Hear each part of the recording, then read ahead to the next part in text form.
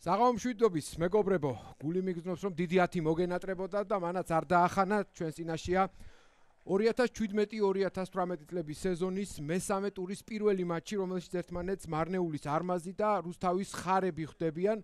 სამხრეთ საქართველოს დაპირისპირება შეიძლება ითქვას ახლა ჩვენს წინაშე, თუ როგორც არის, რა ვიცი, როგორ შეიძლება დავარქვათ ამ რეგიონს. ახლო არიან მოკლედ ერთმანეთთან მარნეული და რუსთავი და ახლაც შევარდენის სტადიონზე ახლო იქნებიან ცოტა ხანში პირდაპირ მჭიდრო კონტაქტზე გადავლენ, ვინაიდან იწყება სარაგბო მატჩი. არმაზი, რომელიც მასპინძელია დღევანდელ შეხვედრაში, მასპინძლობს რუსთავის ხარებს, რომლებსაც ორი მატჩიდან ორი აქვს მოგებული და უნდა ითქვას და უნდა აღენიშნოს ამ გუნდის ბრწყინვალე სტარტი მიმდინარე გათამაშებაში. რაც შეეხება შემადგენლობებს, იმდენად მალე გამოვიდნენ გუნდები და იმდენად მალე მოეწყნენ უკვე ბრძოლის დასაწყებად, რომ ალბათ უკვე მსვლელობისას მოგვიწევს. მანამდე კი შეგვიძლია ჩვენი კოლეგა და მეგობარი ნიკა ამაშუკელი წარვადგინოთ, რომელიც ახლა ცენტრალურ ფიგურადაა ჩვენს კადრში, მთავარი მსაჯი ის იქნება საბა აბულაშვილი და გია ამირხანაშვილი დაეხმარებიან მას კიდეებიდან. არმაზი დაიწყებს თამაშს, მარჯვნიდან მარცხნივ შეუტევენ მასპინძლები, მარცხნიდან მარჯვნივ განახორციელებენ თავის იერიშებს რუსთაველები, რომლებიც ახლა მიღებაზე არიან, მიიღეს ბურთი, დააბრუნეს მეტოქისკენ და დაიწყო თამაში. ცენტრალურ ხაზამდე ამოიტანა ბურთი და კარგად დაუხდა მას უკანა ხაზელი ვალერი ლეგაშვილი, რომელმაც ეს ბურთი შეინარჩუნა ჯინჭველაშვილი, გაათამაშეს ბურთი კვესელაძე. მარცხნივ წაიღო ბურთი სანდრო სვანიძემ და გადაიყვანეს კიდეზე. დაცვაში მშვენივრად თამაშობს რუსთავის ხარები. არც შეტევაში აკლია სხვათა შორის რამე. მოკლედ ორი კარგი გუნდის დაპირისპირება უნდა ვნახოთ. პირველ რიგში სიკარგი ალბათ იმაში გამოიხატება, რომ ორივე გუნდს უყვარს გაშლილი თამაში, ორივე გუნდი უკანა ხაზელებს ფართოდ იყენებს თავის შეტევით ოპერაციებში და ძალიან სანახაობრივ სასეირო მატჩს გვთავაზობს. ეს კი ბურთით არის უჩა აღაშვილი, რომელიც დერეფანში ააგდებს ბურთს წითლების სასარგებლოდ. რუსთაველთა კვაჭი უჩა აღაშვილი იქნება დღევანდელ შეხვედრაში, ისევე როგორც წინა შემთხვევებში. აქ დაკარგეს ბურთი და იმ წუთშივე შეტევაზე გადავიდა გიგა ფრიდონიშვილი. მიიტანა ბურთი 22 მეტრიან ხაზთან ახლოს, გაათამაშეს მარჯვნივ ჯინჭველაშვილი, კარგად ჩათამაშებული ბურთი ერთი შეხედვით, თუმცა ბოლო-ბოლო მაინც უკან მოუწია ბურთის აღება ლეგაშვილს და ამითი კარგად ისარგებლა რუსთავის დაცვამ, დაახევინეს უკან 40 მეტრიან ნიშნულზე.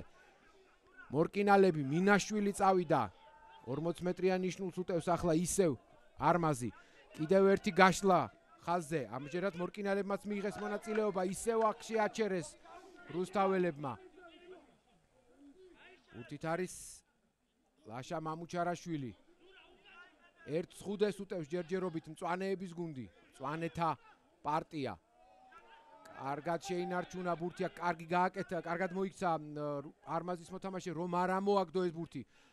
აფეთქება ადგილიდან, მაგრამ ეს წვეტილი ხაზის ბარიერი ჯერაც ვერ იქნა დაძლეული. ჯინჭველაშვილი გაათამაშა კვესელაძე, გაასწორა სირბილი და წავიდა. ნათელაშვილმა როგორც იქნა, არ ვიცი, რამდენად მიიღო ნათელაშვილმა მის გაჩერებაში მონაწილეობა, ალბათ რაღაცა წვლილი მანაც შეიტანა. მინაშვილის გრძელი პასი, სოსელია. ფრიდონიშვილი თვითონვე წაიღო ბურთი, გადაყრაზე მიეხმარა სვანიძე. მამუჩარაშვილი. კარგი ტემპი აქვს აღებული არმას, როდემდე გაკაჭავს ესაა მთავარი. ლიპარტელიანი იფრა გემრიელად დაუხდნენ და აქ ტრავმაა, როგორც ჩანს ერთ-ერთი ხარი არის დაშავებული, თუმცა საჯმა გააჩერა თამაში არა ტრავმის გამო, არამედ იმის გამო, რომ ჯარიმა იყო. თუმცა შეიძლება ტრავმის გამოც კი გააჩერა, ვინაიდან იქით მიდიოდა თამაში და კიდევ უფრო რომ არ დაზიანებულიყო უკვე დაშავებული მოთამაშე. რეზი ჯინჭველაშვილს კი მიეცა შანსი დაარტყას პირდაპირ კიდეზე. დაარტყას კიდეზე არა, პირდაპირ კარში და 3 ქულით გახსნას ეს მატჩი. კარგი დასაწყისი ჰქონდა არმას, ძალიან ესეთი ენერგიული მიძალება მეტოქეზე, ბოლო-ბოლო ჯარიმა მოიპოვეს მასპინძლებმა მაღალი ბოჭვისთვის და კარში დაარტყამს რეზი ჯინჭველაშვილი. აქვე შემიძლია გაგაცნოთ ამ გუნდის შემადგენლობაც. ეს ის მომენტია, როდესაც საჯმა გააჩერა თამაში, კარგა ხნის წინ ქონდა ნიკა ამაშუკელს დამახსოვრებული ეს უპირატესობა და ბოლო-ბოლო აი აქ დაუსტვინა. რახან არმაზია ასე პირველ რიგებში, ამიტომაც მისი შემადგენლობა გავიცნოთ ჯერ. ჯინჭველაშვილმა კი რაგორი წარმოუდგენელი შეცდომა დაუშვა რეზი ჯინჭველაშვილმა, ასეთი რამ მისი დონის დამტკმელს ნამდვილად არ ეკადრება, შეუძლია რომ გაიტანოს სადღაც კუთხიდან გაღმიდან, მაგრამ ამ შემთხვევაში პირდაპირ კარის წინიდან ააცირა ბურთი, რაც ნამდვილად უპატიებელი შეცდომა და ასეთ დაძაბულ შეხვედრაში ასეთი ქულების გაფლანგვა ნამდვილად არ ეგების. არ მაცალეს, არაფრის დიდებით არ მაცალეს აქ შემადგენლობის გამოცხადება, შემდეგ არეკნის მცდელობა, რა თქმა უნდა, უშედეგო იყო, არ იყო კარგად მომზადებული ეს არეკნი. ბოლო-ბოლო უჩამ ჭედლიშვილმა მოიგერია ბურთი მეტოქის ნახევრისკენ, დააშვებინა სასტიკი შეცდომა მეტოქის უკანა ხაზელ ნიკა გიგაურს და საბოლოოდ არაჩვეულებრივი ჯარიმა მოუპოვა თავის გუნდს. რუსთავის ხარების შეტევაზე მე უკვე ვილაპარაკე, ნელ-ნელა ალბათ ამასაც ვნახავთ საქმეში. მე მგონი ის დროც მოდის, რომ უკვე რუსთავის ხარებმა შეუტიონ პირველად ამ შეხვედრაში. მანამდე კი არმაზის შემადგენლობა 15 ვალერი ლეგაშვილი, 14 ნიკა გიგაური, 13 კაპიტანი ბადრი ლიპარტელიანი, 12 გიორგი კვესელაძე, 11 სანდრო სვანიძე, 10 რეზი ჯინჭველაშვილი და 9 ლაშა მამუჩარაშვილი. ხუციშვილმა აიღო მაინც ბურთი, ამოაგდო ქლივიძე. შერკინებაზე ვარ გაჩერებული, მახსოვს. კარგად შეუტია ქანდაურაშვილმა, ხაზზე სიფტყეზე აიღო ბურთი. ბასილაია ძალიან ახლოს მიიღო 10 ნომერმა ბურთი, მაგრამ პასის გაშვება მოასწრო. უჩამჭედლიშვილი დაიჭირეს ბურთიანად და ჯარიმა. აი ახლა უკვე სტუმრებს აქვს კარში დარტყმის შანსი, უბრალოდ ეს ბევრად უარესი პოზიცია, ვიდრე წეღან ჰქონდათ მასპინძლებს. ხო, შერკინებას დაუბრუნდეთ. პირველ ნომრად ვაჟა თაგაური, მეორე გიორგი სოსელია. 3 ზვიად ესართია, ოღონდ მათ სხვადასხვა ნომრები აცვიათ, ამას ნელ-ნელა გავიგებთ. ვაჟა თაგაურს წესით განაცხადის მიხედვით უნდა ეცვას 2 ნომერი, სოსელიას 18 და ესართიას 17. შემდეგ 4 კობა ჯიმშელეიშვილი, 5 გიგა ფრიდონიშვილი, 6 ბექა გუგეშაშვილი, 7 ოთარ მინაშვილი და 8 საბა ბერაძე. მთავარი მწვრთნელი ილია მაისურაძე. ასეა მოხსენიებული რაგბის კავშირის ოფიციალურ ოგმში. წინა შეხვედრებში ჩვენ ირაკლი მაჩხანელს ვაცხადებდით ხოლმე, მაგრამ ახლა უკვე ილია მაისურაძეს ვიტყვით. ბურთს კი ააგდებს კლავაც უჩა აღაშვილი. უცნაური მოძრაობა გააკეთა ახლა რუსთავის მოთამაშე, მაგრამ ბოლო-ბოლო ყველაფერი წესრიგშია. მოიგო ხარების გუნდმა ბურთი, მოიგო და ახლა შეტევასზე ფიქრობენ, მაგრამ ჯერჯერობით წინსვლა არ აქვთ. მორკინალებით რამდენიმე დარტყმა, კარგად ხვდება ამ დარტყმებს ყველას არმაზი. ხუციშვილი მოკლეფთას შეხედა, შემდეგ გადაიფიქრა და გძელზე ათამაშა. მაინც მორკინალები. წინსვლა უკვე არის, ამას შეიძლება უკანა ხაზის მოქმედებებიც მიებას. ბასილაია შემოიყვანა ნათელაშვილი კონტაქტში, კარგად დაუხდნენ, ყველაფერი გაშიფრული აქვს. ბასილაია ჯინჭველაშვილის დუელი ხომ საინტერესოა ეს ერთი. ცენტრების დუელი, ქანდაურაშვილი ნათელაშვილი და კვესელაძე ლიპარტელიანი უაღრესად, ალბათ ერთ-ერთი მთავარი ისეთი ხაზგასასმელი მომენტი ამ შეხვედრაში. ძალიან საინტერესო იქნება, აქ გაათამაშეს სწრაფად ბურთი და თვითონვე წავიდნენ მიწაზე, ძალიან უცნაური მომენტი იყო. შემდეგ შეუტია რეზო ციკლაურმა, თვითონვე იშორებს ხელით მეტოქეებს, ინარჩუნებს ბურთს, სულ რაღაც 7 მეტრი მარცხნივისევ პასის გაშვება იყო საჭირო. ეს ძალიან კარგად ესმოდა თავად ნათელაშვილსაც, უბრალოდ ვერ მოასწრო ამისი ტექნიკურად სისწრაფეში გაკეთება, თორემ მარცხნივ იყო არაჩვეულებრივი სივრცე, თავისუფალი სივრცე იმისთვის, რომ რომელიმე წითელ მაისურიან მოთამაშეს დაემიწებინა ბურთი. აქ აუცილებლად უნდა აღინიშნოს გადაწყვეტილების ისტორე, მარცხნივ შეტრიალება ისევ მოკლეფთაზე ბურთისა, სადაც ჰქონდათ აშკარად მეტობა წითლებს. კარში დარტყმაზე ამჯერადაც არ ფიქრობს რუსთავის ხარები. მოიშორეს ბურთი, კი რაღა მოიშორეს და პირიქით შესატევად მოამზადეს ბურთი კიდეზე და ახლა დერეფანში ბურთს ისევ უჩა აღაშვილი ააგდებს. მე მგონი გავიცანით არმაზის შემადგენლობა, ვიდრე ტრავმაა, აქვე გეტყვით ხარების გუნდსაც. 15 უჩამ ჭედლიშვილი, 14 ზურაბ ქავთარაძე, 13 გიორგი ნათელაშვილი, 12 გურამ ქანდაურაშვილი, 11 ბექა ბებიაშვილი, 10 გიორგი ბასილაია კაპიტანი, 9 ვაჟა ხუციშვილი. შერკინება პირველი გიორგი ხაბაშვილი, რომელსაც 19 ნომერი აცვია წესით, უჩა აღაშვილი 2, რეზო ციკლაური 3, თორნიკი აკუბარდია 4, ბიძინა ჯიმშიტაშვილი 5, ერეკლე მაჭარაშვილი 6, ლაშა გოგიაშვილი 7 და 8, გიგა ქლივიძე და ლელო დაიდო პირველსავე შეტევაში, პირველსავე მწვავე მოლში ხეირეს რუსთავის ხარებმა, დაამიწეს ბურთი და გახსნეს ანგარიში. გახსნეს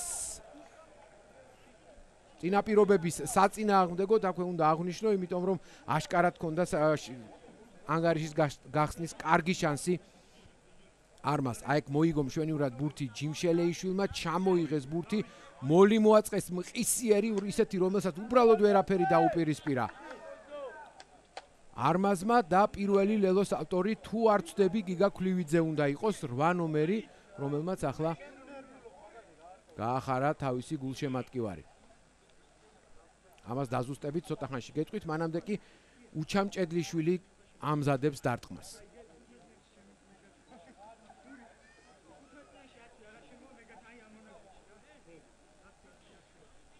დღევანდელ შეხვედრაში რუსთაველთა შემადგენლობაში არ არის ნათელაშვილი, უკანახაზელი, რომელიც ნათელაშვილი არა, უკაცრავად თეგეთაშვილი, რომელიც 15 ნომრად თამაშობს და მას ანაცვლებს უჩამ ჭედლიშვილი. თურმე ყველაფერთან ერთად კარში დარტყმაც დაკისრებია ფულბექს და აი ახლა შევხედავთ რა იქნება და როგორ შეასრულებს ამ საქმეს. არ არის იოლი დარტყმა, თუმცა არც ძალიან რთულია.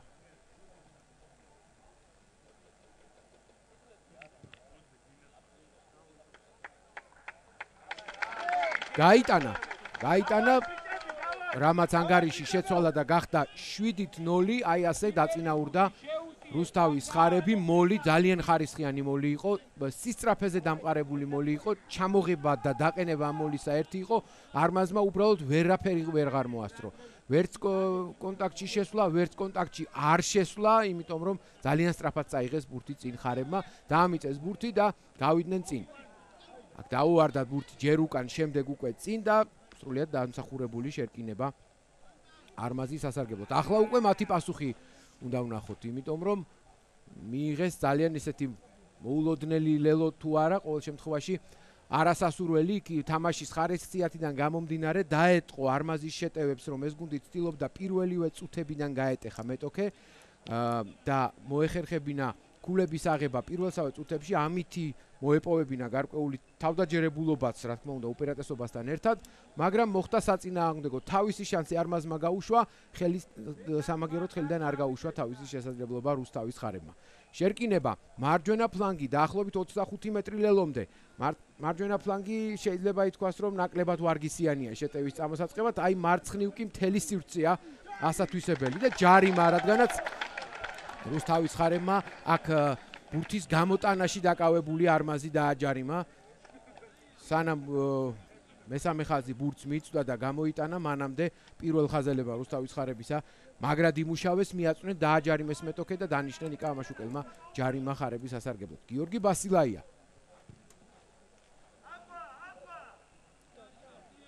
ბურთი გადავიდა, მშვენიერ ადგილას გადავიდა ხარებისთვის, მანამდე კი გეტყვით თუ რა ხდება სატურნირო ცხრილში ამ ორი გუნდის თვალთა ხედვიდან. ხარებს 8 ქულა გააჩნიათ და არიან მეორე ადგილზე, იყოფენ მეორე ადგილს ქუთაისის აიასთან ერთად. ხარები არის ერთ-ერთი იმ სამი გუნდიდან, რომლებმაც საწყის ეტაპზე ორივე თამაში მოიგეს. რაც შეეხება არმას, ამ გუნდმა ერთი მატჩი ითამაშა ფრედ, ერთი წააგო ბონუსით და აქვს 3 ქულა და არის ამ მომენტისთვის მე-7 ადგილზე.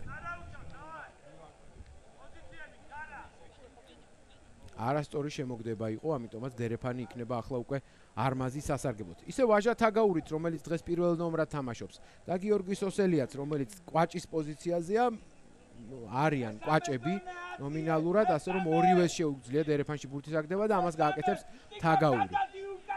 შერკინებაში კვაჭად დგება სოსელია, ყოველ შემთხვევაში 100-ია მითითებული წინასწარ განაცხადში. დაიწყო მოძრაობა არმაზმა, შეცვალეს ადგილები, ააგდეს და ცუდად ააგდეს. ვერც აწიეს, ვერც ააგდეს, წაიღო ვაჟახუციშვილმა ბურთი და შვენივრად დაუხდა მას გუგეშაშვილი, ნათელაშვილი. ხაბაშვილს გადააწოდა, ხაბაშვილმა სხვათა შორის ძალიან კარგი საქმე გააკეთა წინა შეხვედრაში, როდესაც უჭირდა უაღრესად ლოკომოტივის შერკინების წინააღმდეგ.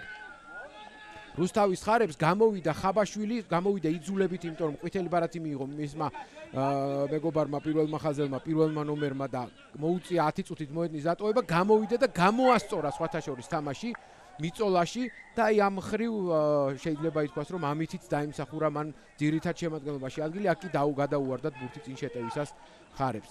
აი ეს მომენტი ნახეთ, კარგად გასუფთავებული ბურთის სწრაფი პასი და აი ამ მომენტში უჩამ ჭედლიშვილს ბურთი გადაუვარდა წინ, კი ჩაუვარდა ხელში ზურაბ ქავთარაძეს, მაგრამ ეს უკვე განვლილი მომენტი იყო, ვინაიდან საჭი უკვე დამახსოვრებული ქონდა წინ გადავარდა. ხო, აი ეს იყო ის რისი თქმაც მინდოდა ხარებისა და არმაზის შესახებ სატურნირო ცხრილის თვალსაზრისით. სატურნირო ცხრილს 10 ქულით ლელოს არასენსი ლიდერობს, რომელსაც თავისი მატჩი აქვს გასამართი ხვალ აიას წინააღმდეგ ქუთაისში და იქ იქნება ამბავი თუ იქნება. რაც შეეხება მესამე გუნდს, ეს არის სწორედ ქუთაისის აია, ასევე 8 ქულით. მოკლედ ლელოს არასენსი აია როგორც სატურნირო თვალსაზრისით, ასევე ტრადიციულობის ამბით ნამდვილად და სანახაობრივი თვალსაზრისით იქნება ყველაზე მნიშვნელოვანი მატჩი აი ამ მესამე ტურისა. შემდეგ მოდის მეოთხე ადგილზე ბათუმი, ჯიქი, არმია, არმაზი, ლოკომოტივი, აკადემია და ბაგრატი. ამ გუნდებზე შემდეგ ვისაუბროთ, როდესაც გადავალთ იმ მატჩებზე, ჩვენ მოგეხსენებათ, რომ ყველა შეხვედრას გთავაზობთ, მანამდე კი შერკინება შევხედოთ. შეაგდებს ბურთს ლაშა მამუჩარაშვილი. სწრაფად გამოვიდა ბურთი ოთარ მინაშვილია 8 ნომერზე გადასული და აკვირდით აქ ჯარიმა უკვე არმაზის სასარგებლოდ ნიშნება, იმიტომ რომ შიგნით მიაწვა პირველ ხაზელი. ეს სწორედ ჩემგან ნაკები აღაშვილი ხაბაშვილი უნდა ყოფილიყო უკაცრავად.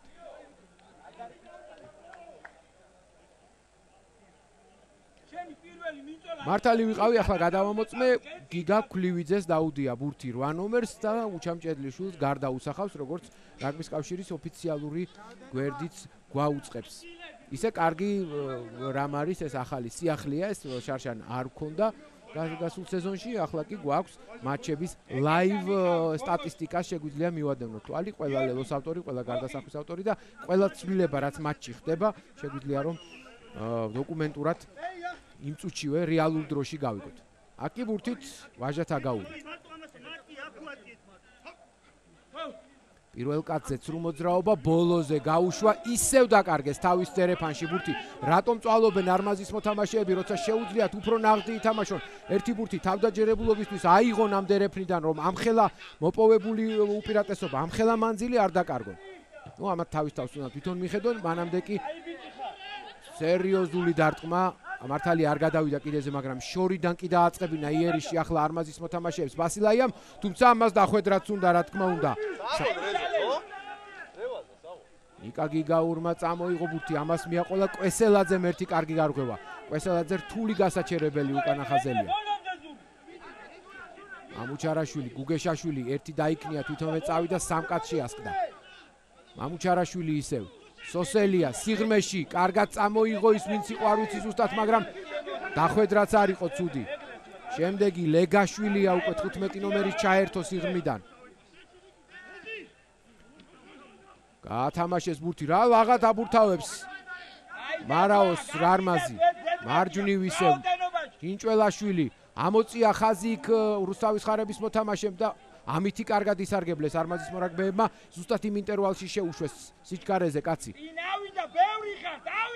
გუგეშაშვილი წაიღო ბურთი, გაცდა ერთ მოჭავს, შევიდა 22-ში, შევიდა თუ შეგორდა თუ შეხტა ეს რომ თქვენ დაარქვით სახელი. და ჩაჭრა ბასილაიამ, არ მგონია გაასწროს აქ ისეთი ხალხი მისდევს, მაგრამ ყოველ შემთხვევაში დაცვა რომ უცებ შეტევად გადააქცია, ეს ნაღდია. ეს ჯარიმაა უკვე შვენიერი სიტუაცია. აქ შეიძლება ცოტა გააფორმა კიდეც ხუციშვილმა, რომ ძალით მოარტყა მეტოქეს ბურთი, შეიძლება არც მოარტყა ძალით, ყოველ შემთხვევაში ამ აილეთს 9 ნომრები ბოლო დროს ისე ინტენსიურად მიმართავენ, რომ არ გამიკვირდება თუ კი ეს წესი შემოვიდა, რომ 9 ნომერმა თუ აშკარად განზრახ მოარტყა მოთამაშეს ბურთი, ის ამისთვის დაისაჯოს. ეს ის სიტუაცია არ იყო. მაგრამ აი მაგალითად გავიხსენებ ცოტა ხნის წინ ავივა პრემიერშიპში მომხდარ ამბავს, როდესაც განფოტუალიმ აბსოლუტურად განზრახ და აბსოლუტურად შეიძლება ითქვას უნამუსოდაც კი პირდაპირ დაცემულ და გაცლილ მოთამაშეს მოარტყა ბურთი. აქ ეს სიტუაცია არ იყო, აქ ბრუნდებოდა და უცებ პასის დერეფანში, ასე ვთქვათ, გაუჩნდა წინ მამუჩარაშვილი თავის ვიზავის. ასე რომ ეს სრულიად დამსახურებული ჯარიმაა, რაც შეეხება იმ მომენტს, რაც ინგლისში მოხდა, იმან დააფიქრა უკვე რაგბის წესდამდებელები, რომ ხომ არ შეიცვალოს უკვე ეს წესი და ხომ არ გამკაცრდეს 9 ნომრებისთვის ეს თამაში, იმიტომ რომ ბევრმა დაიწყო ამ არც თუ ისე სამართლიანი ილეთისთვის ხელის მოკიდება. მანამდე კი ბურთს მეორედ ამ შეხვედრაში კარისკენ დაარტყავს უჩამ ჭედლიშვილი, რომელმაც პირველად ზუსტად გააკეთა ეს.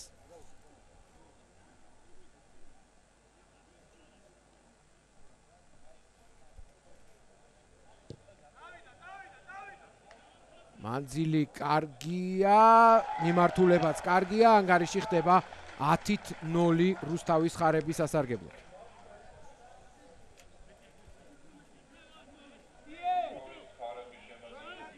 კიდევ ერთხელ თქვენს წინაშე უჩამჭედლიშვილი. რუსთავის ხარების ფულბეკი. არმაზისგანაც მოველით რამე პოზიტიურს პირველ რიგში შედეგიანობის თვალსაზრისით, იმიტომ რომ რიგ ეპიზოდებში კარგია მათი იერიშები, უბრალოდ რაღაცა მომენტში ისინი ვეღარ აგვირგვინებენ ამ იერიშებს. აქ კი რუსთავის ხარები მიღებაზე მშვენიერი იყო. დაიჭირა ბურთი აკუბარდიამ, გაიარა რამდენიმე ნაბიჯი, შეინახა ბურთი. აქედან პირდაპირ კიდეზე დარტყმა მოგეხსენებათ არ შეიძლება. ამიტომ მაღალი ბურთი ასწია მოედანში დატოვა ვაჟახუციშვილმა. მიყოლა როგორია? როგორც არ უნდა იყოს, მიყოლა იმდენად ცუდად დაარტყა ახლა ხუციშვილმა და ისე შორს გადავიდა ბურთი კიდიდან, რომ ეჭვით არ გაჩნდა, რომ ეს რა თქმა უნდა დარტყმის ადგილიდან იქნებოდა დერეფანი. არმაზის სასარგებლოდ. კიდევ ერთი შანსი მასპინძლებს. კიდევ ერთი. კვესელაძე უფრო აქტიურია ახლა, რადგანაც რუსთავის ხარების არმაზის უკანა ხაზს ვადევნებ თვალს. კვესელაძე აქტიურია, ლიპარტელიანი როგორც კაპიტანი და როგორც ერთ-ერთი ლიდერი ამ გუნდისა შედარებით ნაკლებად ჩანს ოღონდ ჯერჯერობით. მე იმედი მაქვს, რომ ჯერჯერობით და ისიც გამოჩნდება. მამუჩარაშვილი დაარტყმევინეს პირველი დარტყმა ნიკა გიგაურს. შეიტანა ბურთი 22-ში, ამოუვარდათ. წაიღო ამჯერად უკვე მორკინალმა და კარგადაც წაიღო. ლეგაშვილი შიგნით შეუტრიალა და ისევ იგივე უზუსტობა დააკვირდით, როგორც კი სიმწვავეზე და რაღაც გამწვავებაზე მიდის თამაში, არმაზის მოთამაშეები ზუსტად მაშინ უშვებენ შეცდომას. აი ეს ფაზაა, ის კრიტიკული ფაზაა, როდესაც გუნდმა ბურთი კარგად უნდა შეინარჩუნოს და თუ გატეხა ამ მომენტში მეტოქე და თვითონ არ დაუშვა შეცდომა, უკვე სერიოზული წინსვლა ეძლევა. აი ეს ის მომენტი იყო, როდესაც გამწვავებაზე წავიდა ლეგაშვილი, შიგნით შემოატრიალა ბურთი და ტექნიკური უზუსტობის გამო ჩაიშალა ეს იერიში. რასაც უფრო ნაკლებად თუ ვიტყვით რუსთავის ხარების შესახებ, რომლებიც უკეთ უფრთხილდებიან ბურთს ამ შეხვედრაში ყოველ შემთხვევაში და რიგ შემთხვევებში წინა მატჩებშიც.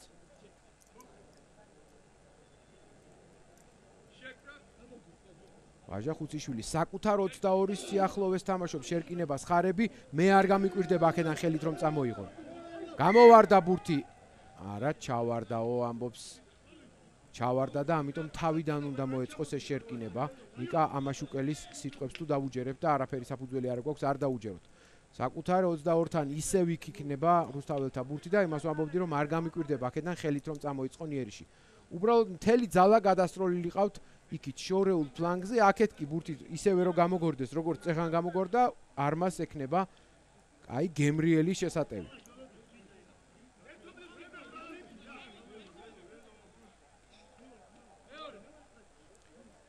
ეს მოთამაშეები და მსაჯები ხელებს რომ იქნევენ არ გაგიკვირდეთ, შევარდენის სტადიონი ცნობილია თავისი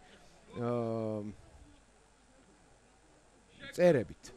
სახელი ვერ მოიფიქრეთ ზუსტად, რა ქვია, წერთ შემსწავლელ მეცნიერებას, ენტემოლოგია თუ რაღაც ასეთი მსგავსი აღარ მახსოვს. აი როგორც გითხარით, ხელით წამოიღეს, ახლა უკვე შიგნით შემოვარდა ქავთარაძე. იყო ვარიანტი ფეხის დარტყმისაც, მაგრამ არ ითამაშა. ფეხით შეინარჩუნა ბურთი და წაიღეს აღაშვილის ძალისხმევით ბურთი წინ რუსთაველებმა. დაუვარდათ შემდეგ ბურთი და აი ის რისკი, რომელიც თან ახლავს საკუთარი 22-დან შეტევას. ბურთს კარგავდა უკვე ფაქტურად საკუთარ ლელოსთან იღებ მეტოქის იერიშს. ამას უნდა ძალიან გაუფრთხილდნენ მოთამაშეები, როდესაც პირველ როგორც წესი, მე ამას ახლა არ ვამბობ, რომ ეს აუცილებლად ასეა ხოლმე, მაგრამ ხშირად ხდება ეს ძალიან, როდესაც გუნდი 2-3 ფაზის მერე ვერ ახერხებს გასვლას საკუთარი 22-დან და უპირატესობის, შესამჩნევი უპირატესობის მოპოვებას, ის უკვე ფეხით დარტყმაზე ცდილობს. აქამდე საქმე არ მივიდა. ვაჟათა გაურს ისევ ტრავმა აქვს, ისევ დახმარება სჭირდება.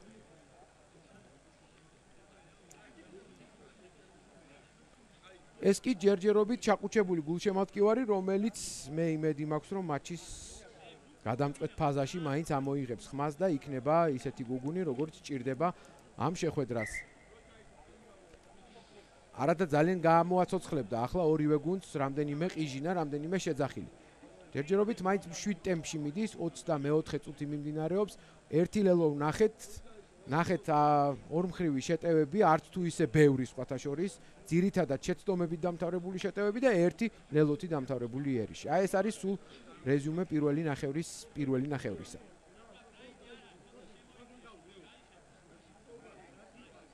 ისევ მამუჩარაშვილი ორივე მხარე განკარგულებაში აქვს არმას იმისთვის რომ შეუტიოს მარჯვნივ მარცხნივ აირჩიეს სულო და გულო საითაც გინდა წადი.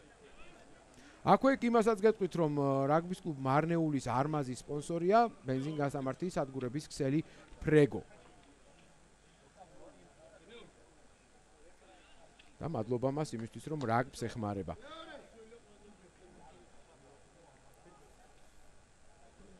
აკი მამუჩარაშვილი ისევ ნახოთ როგორ დგას უკანა ხაზი. არ ჩანს სამწუხაროდ ჩვენ კადრში როგორ დგას არმაზის უკანა ხაზი, ორი კაცი ჩანს, ხოლო კვესელაძე და ჯინჭველაშვილი გვერდ-გვერდგანან არ გამიკვირდება. ხა შეუტიოს 8 ნომერმა შეუტია კიდეც. იქ ბურთის ამოგდებაც შეიძლებოდა იქ მაგალითად კვესელაძეზე ესეთი ვარიანტიც არსებობს, უბრალოდ არ წამოვიდა არავინ. როგორც ჩანს გათვლა ზუსტად იმაზე იყო რომ 8 ნომერ მინაშვილს უნდა დაერტყა. დაარტყა კიდეც შეინახა ბურთი, თავარი ეს იყო ამ შემთხვევაში და ახლა უკვე იერიში მარჯვენა ფრთაზე ვითარდება. შეინარჩუნეს ბურთი მწვანეებმა, წამოვიდა ისევ აქეთ. ჯიმშელეიშვილი, გაცდა რამდენიმე კაც ხელის მოშორებით და ჯიმშელეიშვილი შეფოჭა ჯიმშიტაშვილმა. ჯინჭველაშვილი, კიდევ ერთი ჯინ. შემდეგი დარტყმა ფრიდონიშვილისაა. აი ისევ იგივე შეცდომა, ისევ იგივე ტიპის შეცდომა, საკუთარი თავისთვის მოაქვთ ახლა უსიამოვნებები არმაზის მორაგბეებს, ისინი შეტევაში არიან, ისინი დომინირებენ, ისინი კარნახობენ მეტოქეს ტემპს და უცებ თვითონვე ამთავრებენ ამ იერიშებს არასწორი გადაცემებით და შეცდომებით. ამას აუცილებლად მიხედვა უნდა პირველ ტაიმშივე, ჩემი აზრით, თუ არა და მეორე ტაიმში ხო ნამდვილად. თორემ რუსთავის ხარები ისეთი დაუნდობელი გუნდი გადმოვიდა პირველი ლიგიდან, რომ მე მგონი არავის არ აპატიებს შეცდომას. კარგად მოიშორა და მოისროლა მეტოქის 13 ნომერი ნათელაშვილი არმაზის მორაგბე ფრიდონიშვილმა.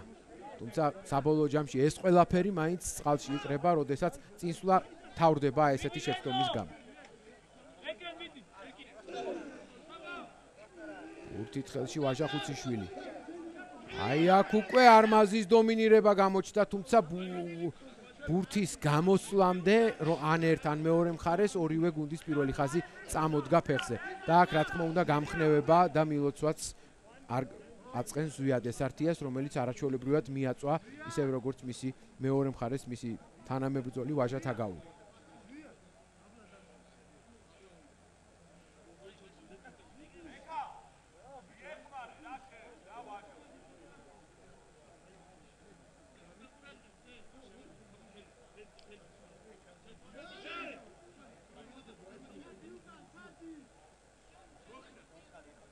კიდევ ერთი მცდელობა. ისევ ხუციშვილისაა ბურთი. აქ თუ ასე გაუჭირდა ხარებს, ალბათ სწრაფად გამოტანაზეც ღირს ფიქრი. თუმცა არ ჩქარობენ. ქლივიძის ფეხში უნდა იყოს წესით, კი არა იქა ჩანს. ვასილაია, ნახოთ ვის გაატანს, ერთი კაცი გამოტოვა, წავიდა თვითონვე, არა მოაგდო ქანდაურაშვილმა და სწორადაც მოიქცა. მარცხნივ არის ერთი კაცი, მაგრამ იქ რა თქმა უნდა იქ ბურთს არავინ გადააწოდებს. შვენიერი გადაწყვეტილება ბასილაიასი, ახლა უკვე ორი კაცი გამოტოვა და აი დაცვითი კედლის ბოლოში გააკეთა პასი. ამოვარდა ბურთი. გადაარჩინა ხუციშვილმა, დროებით თუ წაიღეს ბოლო-ბოლო მაინც არმაზელებმა. არა, დაიკარგა მაინც ბურთი, არმაზის იქნება და შერკინებაში შეაგორებს სწორედ მამუჩარაშვილი ბურთს. აქ კი ისევ და ისევ შეცდომებზე თუ ლაპარაკობთ, კიდევ ერთხელ შეგვიძლია ვახსენოთ ხარების შეცდომას, რომელიც არ ეპუება იმას, რომ საფეხიფათო ზონაში თამაშობს და უტევს ხელდახელ და ეს უკვე მეორედ მთავრდება შეცდომით და ბურთის დაკარგვით ისევ და ისევ ამ წითელ ზონაში. აი აქ რაკიდან ამოვარდა ბურთი, ცუდად გადაყარეს წითლებმა და აკვირდით თვითონვე გაეცალნენ, რითაც მისცეს მინაშვილს საშუალება ეთამაშა ამ რაკში. დანარჩენი რაც მოხდა თქვენთანაც კარგად ხედავთ, ბურთი ამოვარდა, ჩაიხურა შემდეგ და გადაეცა არმას. შერკინებაში შეაგორებს ბურთს. მამუჩარაშვილი ოღონდ მანამდე უნდა უმკურნალონ დაშავებულ მორაგბეს.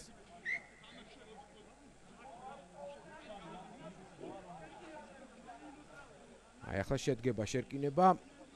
რა ხდება 40 მეტრი არის ლელოს ხაზამდე, მარჯვნივ არის საკმარისი სივრცე, მარცხნივ კიდევ უფრო მეტი, ასე რომ არჩევანი დიდი აქვს არმას. ოღონდ რაიმე კარგი მოიფიქრონ და სივრცე იცოცხლე არის. კომბინაციის ჩასატარებლად სწორედაც რომ ზედგამოჭრილი ადგილია, ცოტა წინ უკეთეს იქნებოდა, მაგრამ აქედანაც შეიძლება მშვენიერი რამის მოფიქრება. აი 8 ნომრად ისევ მინაშვილია, მიუხედავად იმისა, რომ მას ზურგზე 7 აწერია. მამუჩარაშვილი შეაგდო, სწრაფად გაემართა და ეს უკვე ნიშნავდა იმას, რომ სწრაფი იერიში იწყებოდა. კვესელაძე გაჭრა ხაზი, ჩამოეკიდა და როგორ შეაჩერა ახლა ის ბასილაიამ, წინვალე ბოჭვა შეასრულა. თავიდან რა თქმა უნდა შეცდომა იყო დაშვებული, მაგრამ როდესაც ასწორებ ეს უკვე დიდი საქმეა, თორემ ერთ შეცდომას მეორეც რომ მიყვება და ვერაფერ შეცვლი, ეს სულს კიდევ უარესია. ლიპარტელიანი თვითონვე გაძვრა, ნახევრად გაძვრა, ამოაგდო ბურთი. გაატანა ჯიმშელეიშვილმა მოძებნა სოსელიამ თავის ხრივ ბურთი გაატანა ესართიას. 22-ში მიდის თამაში, არმაზი მარჯვნივ გადაეწყო, შეუტია, გადაეწყო ასევე დაცვას. ისევ კვესელაძე, ისევ იგივე შეცდომა, ისევ დაუვარდა ბურთი. არა კვესელაძე არ იყო, ყველაფერს კვესელაძეს არ დავაბრალებ, მაპატიეთ. თუმცა ბურთი რომ დაიკარგა, ამაში უკვე ვერავინ მომედავება, უკვე მესამეთ ასეთ მომენტში კარგავენ თუ მეოთხეთ არა ბურთს. არმაზის მოთამაშეები, შემდეგ ამ ყველაფერს მოყვა კიდევ ერთი დარღვევა რაკში გვერდიდან შესვლის სახით და ამაშუკელმა წინ თამაშით დამახსოვრებული უპირატესობა გადააქცია ჯარიმის უპირატესობად და დაუსტვინა რუსთავის ხარების სასარგებლოდ.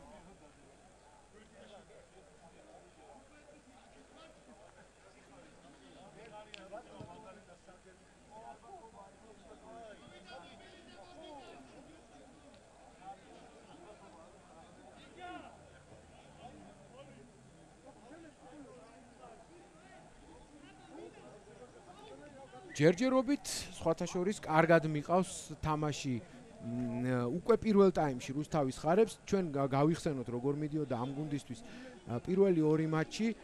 პირველ ტაიმებს ის აგებდა და წააგო კიდეც ორივე შეხვედრაში. ერთ 18-0-ს აგებდა, მეორეს ზუსტად აღარ მახსოვს, მაგრამ იმასაც კარგა გემრიელად აგებდა, მაგრამ მოახერხა და მეორე ტაიმში შემოატრიალა მშვენივრად თამაში. აქ გაიჭრა ხაზი. ლელოს ავტორი მიდის, ქლივიძე წინ შეაჩერეს. თუმცა კარგა მანძილი მოიგო, სწრაფად თუ გამოვიდა ბურთი, შეიძლება კიდევ უფრო საინტერესო განვითარება. ჩაუგდეს ახლა ჯინჭველაშვილის ხელში ბურთი და ლელო იქნება აუცილებლად. რეზი ჯინჭველაშვილი 32 წუთი 5 ქულას გაქვითავს, 2-საც კიდევ მიაყოლებს და 10-7 გახდება ანგარიში. არ ვიცი ვის თხოვს დარეკვას. მაგრამ აქ აშკარად ზედმეტი მოინდომეს, სიღრმეც არ ქონდათ. ძალიან მალე მოინდომეს გათამაშება ამ ბურთისა, მით უმეტეს მაშინ, როდესაც სწრაფად იწეოდა დაცვის ხაზი. ალბათ აი მოთამაშეს, ვისაც გადაუვარდა, თუ არ ვწდები ეს ერთ-ერთი შუა მარბი იყო, ზუსტად ვერ დავინახე რომელი. უფრო დიდხანს თავადვე უნდა შეენახა ეს ბურთი და პასზე აღარ ეფიქრა, იმიტომ რომ დაცვა ძალიან ახლო იყო. მომჯდარი და გასაგები იყო, რომ თუ პასს არ ჩაჭრიდნენ, აი შემდეგ ბურთის დამჭერს აუცილებლად შავი დღე დაადგებოდა. ზაკ უარესი მოხდა. რეზი ჯინჭველაშვილმა ბურთი ჩაჭრა, იქ სირბილს უკვე პრობლემა აღარ ქონდა ამ მანძილის დაფარვის, არც გარდასახვის გატანის და 7-10 აი ასე გაუქმდა ეს 10-ქულიანი უპირატესობა. აი შევხედოთ. ქლივიძემ გაჭრა ხაზი, მშვენიერი გარღვევა. იქ ძალიან ცუდად ითამაშეს და არმაზის დამცველებმა გაატანეს. შემდეგ ქლივიძეს ალბათ უფრო მახვილგონივრულად შეეძლო ეთამაშა. აი ეს მომენტი ნათელაშვილი იყო, ვინც ეს პასი გადააწოდა, უნდა სწრაფად გაეგრძელებინა, შეიძლება კიდეც გაუვარდა. ყოველ შემთხვევაში ის რომ ჯინჭველაშვილმა ამითი 7 ქულა იხეირა, ეს ნამდვილია. ხარების უპირატესობაზე ვამბობდი, პირველ ტაიმს კარგად თამაშობენ თქო, კარგად მიყავთ თქო ანგარიში და უცებ გაუშვეს კიდეც ლელო. როგორც ჩანს, პირველი ტაიმი მაინც არ არის ხარების ძლიერი მხარე. აი მეორე ნახევარი რომ დაიწყება, ვნახოთ ვინ რას და როგორ გაკაჩავს, იმიტომ რომ აქ ფიზიკური მომზადება შემოვა საქმეში. დაღლილობა, სათადარიგო სკამი, აი ეს ყველაფერი უკვე გადაწყვეტს მე მგონი ამ შეხვედრის ბედს. პირველ ტაიმში მე ეჭვება რომ აქ რაიმე გაირკვეს. უჩააღაშვილი. ესეც ოთარ მინაშვილი თქვენს წინაშე, რომელიც თავარი მხტომელია ალბათ არმაზის, ერთ-ერთი მთავარი მხტომელი ნამდვილად და სწორედ ის აკონტროლებდა ახლა სიტუაციას. არ შედიან მოლში, აი ახლა შევიდნენ, სწორედ ის ერთი კაცი დაიჭირეს, ვისაც ბურთი ჰქონდათ და წაართვეს ბურთი, ოღონდ რაკში ხელით თამაშის მეშვეობით არ შეიძლებოდა აქ ამ ბურთის წაღება. აშკარა იყო რომ მინაშვილმა ბოჭვა შეასრულა და შემდეგ იქიდან ვიღაცამ ხელით გაიტანა ბურთი თავის მხარეს. რაკი ჩამოყალიბდა და დაიკარგა ბურთი. გიორგი ბასილაია ბურთი გადააქვს არც თუ ისე შორს, შეიძლება ითქვას ახლოსაც კი და ხარების დერეფანი იქნება იქვე დარღვევის წერტილთან ახლოს. ისევ უჩააღაშვილი. ისევ ხარების დერეფანია ოდნავ უფრო წინ ვიდრე წეღანიყო.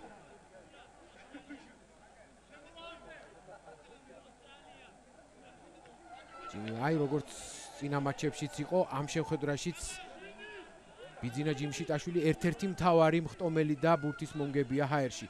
დერეფანი მასზე არის აწყობილი, შეიძლება ამის თამამად თქვა.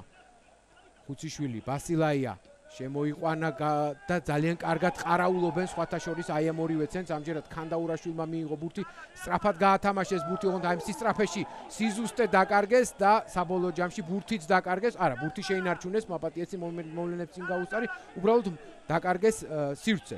დაიხიეს უკან. ახლა თავიდან მოუწევთ ორგანიზება. მე მგონი მორკინალების დროა. კი ბატონო, ქლივიძე დაუარდა ბურთი მინაშვილმა აიღო და გამოგლიჯა ხელიდან ფეხის დარტყმით თანამგუნდელმა სოსელიამ. გაძვრა ბასილაია, პასის ამოგდებაც მოასწრო. შვენიერი გარღვევა არის. ბებიაშვილი ბურთით. უციშვილი, ქლივიძე გაატანა 4 ნომერ გვერდით მდგომ აკუბარდიას. რა კარგად ურთიერთქმედებენ რუსთავის ხარები. აი ეს არის არაჩვეულებრივი და იმ წუთში შევაქეთ თუ არა რაღაცა გააფუჭეს.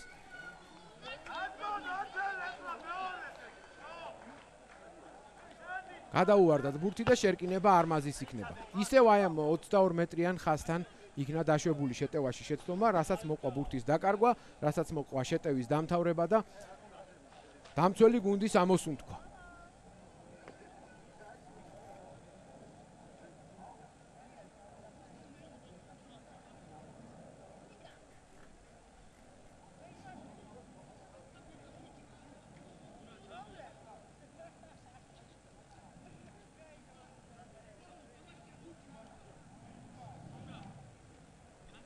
არმაზის შერკინებაა საკუთარ 22-თან. ნახოთ ასევე გარისკავენ თუ არა ხელით შეტევას თუ ისევ ფეხით მოგერიებას ამჯობინებენ. მე მგონი უფრო მეორე გამომდინარე მათი თამაშის ხასიათიდან ისინი უფრო ნაკლებ ავანტიურულ თამაშს თამაშობენ ვიდრე მათი მეტოქე რუსთავის ხარები, რომელსაც თითქოს არც ადარდებს სად არის ხელით იწყებს ნებისმიერი წერტილიდან იერიშს. მე ამას რა თქმა უნდა მივესალმები, უბრალოდ ალბათ გონიერების ფარგლებში უნდა იყოს. აი ცოტა ნაჩქარევი მოგერიება ბურთის, რომელიც ალბათ გადავა პირდაპირ კიდეზე და დარტყმის ადგილიდან იქნება დერეფანი, ასეც არის.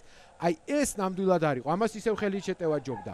ან უნდა მოემზადებინათ დარტყმა და ვიღაცას მოეგერიებინა შორს, ან ხელდახელ უნდა შეეტიათ. ეს ყველაზე ცუდი გამოსავალი იყო. ბურთი საკუთარ 22-ში შეიტანეს და მერე იქიდან ისე დაარტყეს, რომ პირდაპირ გადავიდა ბურთი კიდეზე.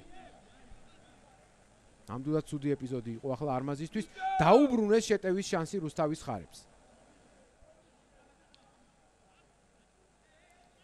უჩააღაშვილს ყველა დერეფნის წინ რაღაცას კარნახობს გიორგი ხაბაშვილი, რაც პრინციპში თანამედროვე რაგბიში აბსოლუტურად დამკვიდრებული ტრადიცია, ყოველთვის პირველი ნომრები კარნახობენ ხოლმე კომბინაციას კვაჭებს. აქ რა კარგად გააგრძელა უწყვეტად იერიში ქლივიძემ 2 მიძალებით მათ დაახლოებით 10 მეტრი გაიარეს. გოგიაშვილი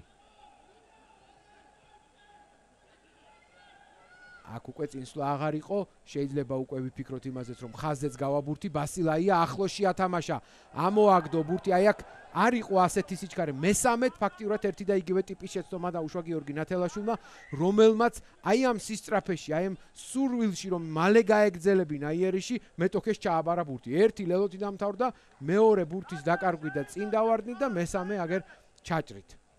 და კიდევ ერთი შერკინებით. ცოტა უნდა გაუფრთხილდეს ორივე გუნდი ალბათ ბურთს. ცოტა კი არა, ძალიან უნდა გაუფრთხილდეს, მაგრამ მაინც აკურატულობა და ტაქტი მოითხოვს, თქვათ, რომ ცოტათი უნდა გაუფრთხილდეს. ტაიმის დამთავრებამდე რჩება ჩვენ წამზომზე დაახლოებით წუთნახევარი.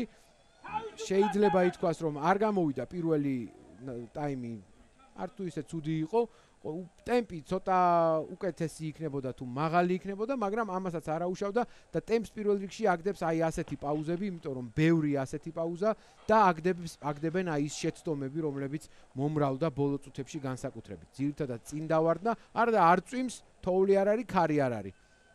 მიუხედავად ამისა, აი ტემპს თვითონვე მაღლა წევენ ტემპს და ვეღარ უძლებენ შემდეგ მოთამაშეები. არ არის ქართული რაგბი მიჩვეული როგორც ჩანს ასეთ მაღალ ტემპში თამაშს, ასეთში კი არა, ზოგადად მაღალ ტემპში თამაშს და ამიტომაც არის ამხელა ტექნიკური წუნი, მაგრამ შეცდომების გარეშე უბრალოდ არ არსებობს მაღალ ტემპში თამაში. ეს ალბათ ისე ეტაპია, რომელიც ჩვენმა რაგბმა უნდა გაიაროს, ცდელობა მაღალ ტემპში თამაშისა, გაიაროს ეს შეცდომების მთელი სერია და ბოლო-ბოლო გამოასწოროს თავის თამაში.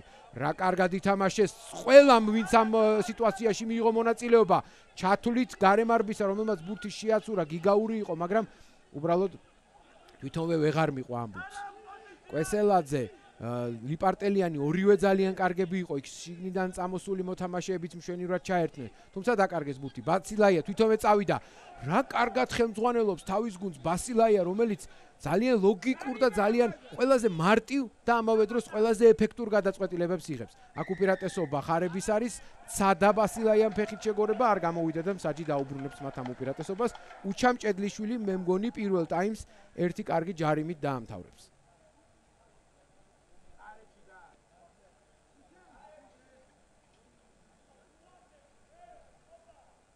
ოფსაიდის ხაზი დაარღვიეს არმაზის მორაგბეებმა და კარში აჩვენებს ნიკა ამაშუკელი. სამწუხაროდ არ ვიცით რამდენი დრო დარჩა მის წამზომზე, ჩვენთან ამოიწურა თუ ისეთი არაფერი ყოფილა ამ მატჩის განმავლობაში, ასეთები კი იყო, მაგრამ არ ვიცი რამდენი დაგროვდა ამის ხარჯზე, ასეთი პაუზების ხარჯზე. ასეა თუ ისე უჩამ ჭედლიშვილი ახლა დაახლოებით 30 მეტრიდან კარის მიმართულებით ძელებს შორის დადებს ბურთს. კარის მიმართულებით დაარტყამს, წესით უნდა გაიტანოს, მაგრამ წესით უნდა გაეტანა პირველი ჯარიმა რეზი ჯინჭველაშვილსაც, უბრალოდ არ გაუმართლა.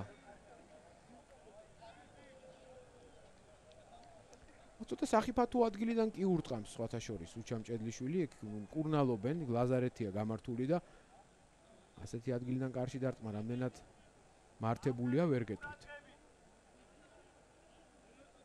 ეთყობა არ უშლის. მაგრამ ახლა ავადმყოფებსაც ვკითხოთ, ხო არ უშლის. მის თავზე რომ ურტყამენ.